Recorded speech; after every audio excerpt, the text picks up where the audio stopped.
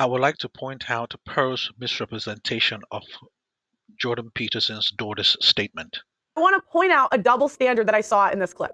Ricky Valerie Coley, who was a transgender entrant to Miss Netherlands competition, won the title. So a biological male has been voted Miss Netherlands and will now take part in Miss Universe. Mikhaila, your thoughts?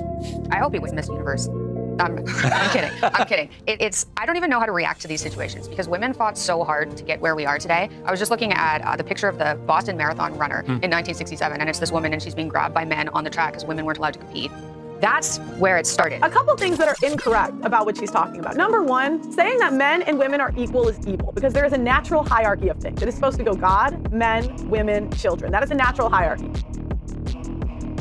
What Jordan Peterson's daughter is saying is that women have fought so hard so that people like Pearl could have a platform to make statements without any repercussion.